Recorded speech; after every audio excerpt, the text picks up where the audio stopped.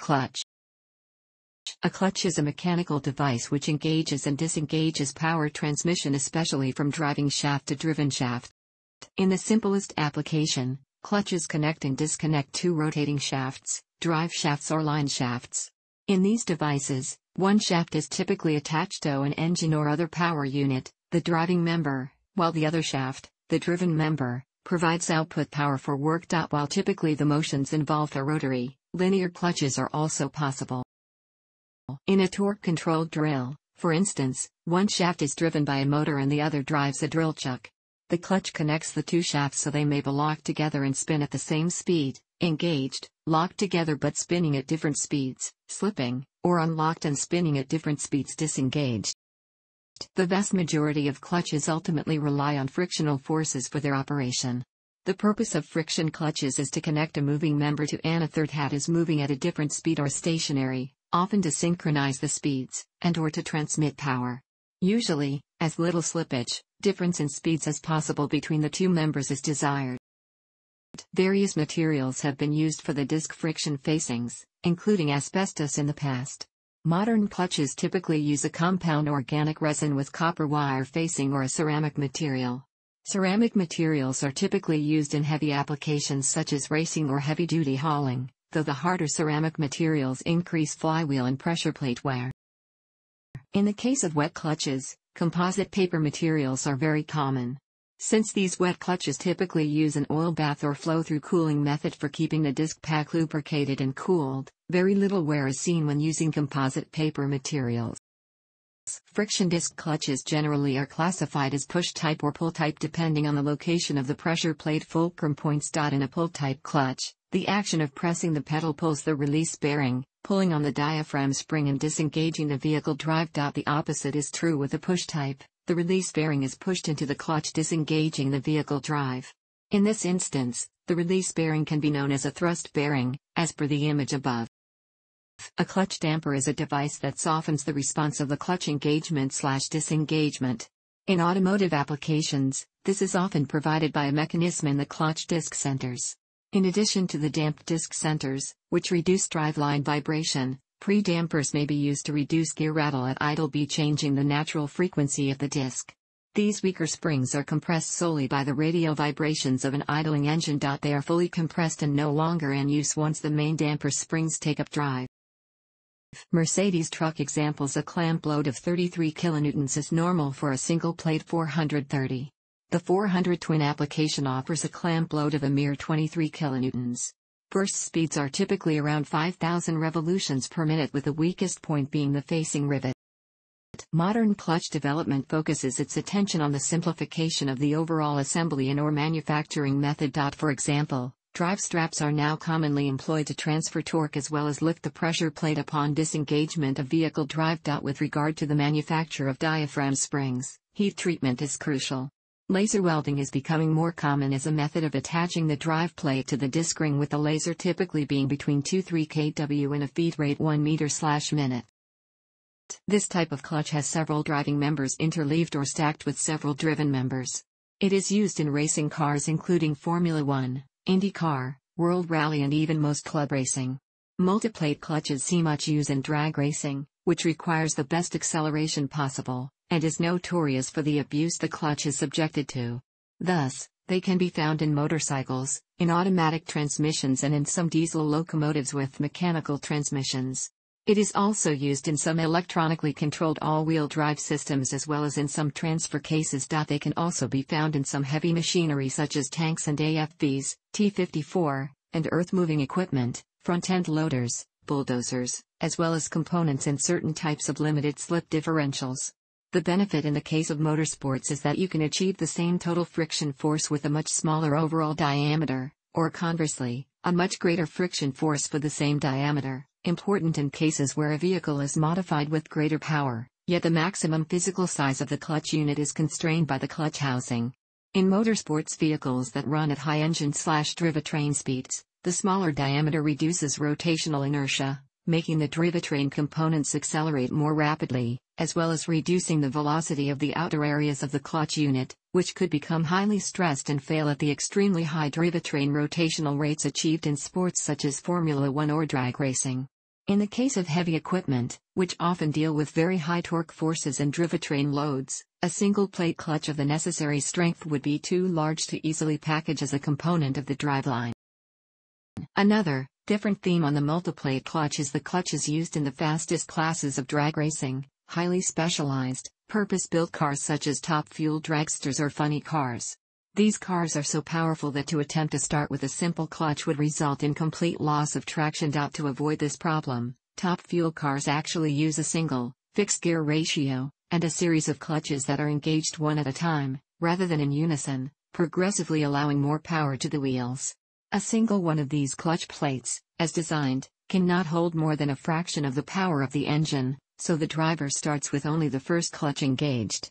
This clutch is overwhelmed by the power of the engine, allowing only a fraction of the power to the wheels, much like slipping the clutch in a slower car, but working not requiring concentration from the driver.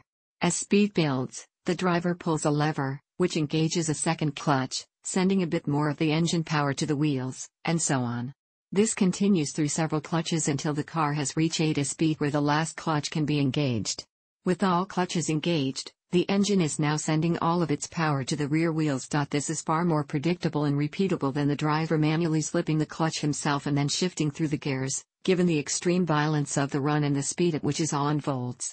Another benefit is that there is no need to break the power flow in order to swap gears. A conventional manual cannot transmit power while between gears, which is important because 1/100 ths of a second are important in top fuel races.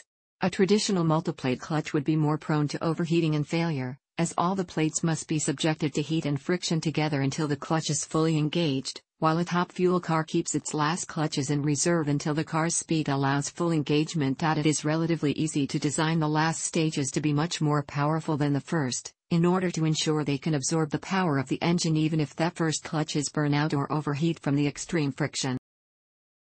A wet clutch is immersed in a cooling lubricating fluid that also keeps surfaces clean and provides smoother performance and longer life. Wet clutches, however, tend to lose some energy to the liquid. Since the surfaces of a wet clutch can be slippery, as with a motorcycle clutch bathed in engine oil, stacking multiple clutch discs can compensate for the lower coefficient of friction and so eliminate slippage under power when fully engaged. The Helleshaw clutch was a wet clutch that relied entirely on viscous effects, rather than on friction. A dry clutch, as the name implies, is not bathed in liquid and uses friction to engage. A centrifugal clutch is used in some vehicles, for example, mopeds, and also in other applications where the speed of the engine defines the state of the clutch, for example, in a chainsaw.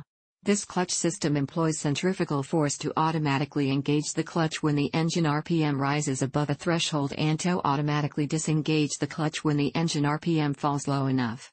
See Saxomat and Variomatic. As the name implies, a cone clutch has conical friction surfaces. The cone's taper means that a given amount of movement of the actuator makes the surfaces approach, or recede, much more slowly than in a disc clutch. As well, a given amount of actuating force creates more pressure on the mating surfaces. The best known example of a cone clutch is a synchronizer ring in a manual transmission. The synchronizer ring is responsible for synchronizing the speeds off the shift hub and the gear wheel to ensure a smooth gear change. Also known as a slip clutch or safety clutch, this device allows a rotating shaft to slip when higher than normal resistance is encountered on a machine. An example of a safety clutch is the one mounted on the driving shaft of a large grass mower. The clutch yields if the blades hit a rock, stump, or other immobile object, thus avoiding a potentially damaging torque transfer to the engine, possibly twisting or fracturing the crankshaft. Motor-driven mechanical calculators had these between the drive motor and gear train, to limit damage when the mechanism jammed, as motors used in such calculators had high stall torque and were capable of causing damage to the mechanism if torque wasn't limited.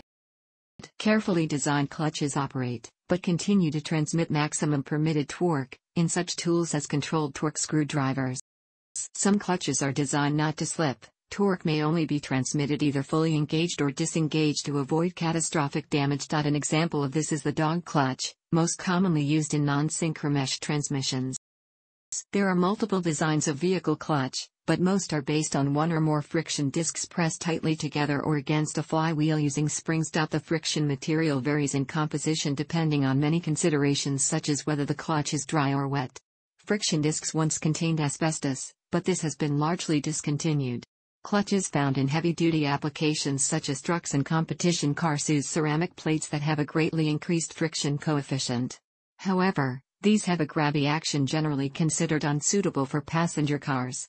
The spring pressure is released when the clutch pedal is depressed, thus either pushing or pulling the diaphragm of the pressure plate, depending on type. Raising the engine speed too high while engaging the clutch causes excessive clutch plate wear. Engaging the clutch abruptly when the engine is turning at high speed causes a harsh, jerky start. This kind of start is necessary and desirable in drag racing and other competitions, where speed is more important than comfort. In a modern car with a manual transmission, the clutch is operated by the leftmost pedal using a hydraulic or cable connection from the pedal to the clutch mechanism. On older cars, the clutch might be operated by a mechanical linkage. Even though the clutch may physically be located very close to the pedal, such remote means of actuation are necessary to eliminate the effect of vibrations and slight engine movement. Engine mountings being flexible by design. With a rigid mechanical linkage, smooth engagement would be near impossible because engine movement inevitably occurs as the drive is taken up. The default state of the clutch is engaged, that is, the connection between engine and gearbox is always on unless the driver presses the pedal and disengage set. If the engine is running with the clutch engaged and the transmission in neutral, the engine spins the input shaft of the transmission but power is not transmitted to the wheels. The clutch is located between the engine and the gearbox. As disengaging, it is usually required to change gear. Although the gearbox does not stop rotating during a gear change, there is no torque transmitted through it, thus less friction between gears and their engagement. The output shaft of the gearbox is permanently connected to the final drive, then the wheels, and so both always rotate together, at a fixed speed ratio. With the clutch disengaged, the gearbox input shaft is free to change its speed as the internal ratio is changed. Any resulting difference in speed between the engine and gearbox is evened out as the clutch slips slightly during re-engagement. Clutches in typical cars are mounted directly to the face of the engine's flywheel, as this already provides a convenient large-diameter steel disc that can act as one driving plate of the clutch. Some racing clutches use small multi-plate disc packs that are not part of the flywheel. Both clutch and flywheel are enclosed in a conical bell housing, which, in a rear-wheel drive car, usually forms the main mounting for the gearbox. A few cars, notably the Alfa Romeo Alfetta and 75, Porsche 924, and Chevrolet Corvette, since 1997, sought a more even weight distribution between front and back by placing the weight of the transmission at the rear of the car, combined with the rear axle to form a transaxle. The clutch was mounted with the transaxle and so the propeller shaft rotated continuously with the engine, even when in neutral gear or declutched. Motorcycles typically employ a wet clutch with the clutch riding in the same oil as the transmission. These clutches are usually made up of a stack of alternating friction plates and steel plates. The friction plates have lugs on their outer diameters that lock them to a basket that is turned by the crankshaft. The steel plates have lugs on their inner diameters that lock them to the transmission input shaft. A set of coil springs or a diaphragm spring plate force the plates together when the clutch is engaged. On motorcycles, the clutch is operated by a hand lever on the left handlebar. No pressure on the lever means that the clutch plates are engaged. Driving, while pulling the lever back towards the rider disengages the clutch plates through cable or hydraulic actuation, allowing the rider to shift gears or coast. Racing motorcycles often use slipper clutches to eliminate the effects of engine braking, which, being applied only to the rear wheel, can cause instability. Cars use clutches in places other than the drivetrain. For example, a belt-driven engine cooling fan may have a heat-activated clutch. The driving and driven members are separated by a silicone-based fluid and a valve controlled by a bimetallic spring. When the temperature is low, the spring winds and closes the valve, which lets the fan spin at about 20% to 30% of the shaft speed. As the temperature of the spring rises, it unwinds and opens the valve, allowing fluid past the valve, makes the fan spin at about 60% to 90% of shaft speed. Other clutches, such as for an air conditioning compressor, electronically engage clutches using magnetic force to couple the driving member to the driven member. Single revolution clutches were developed in the 19th century to power machinery such as shears or presses, where a single pull of the operating lever or, later, press of a button would trip the mechanism, engaging the clutch between the power source and the machine's crankshaft for exactly one revolution before disengaging the clutch.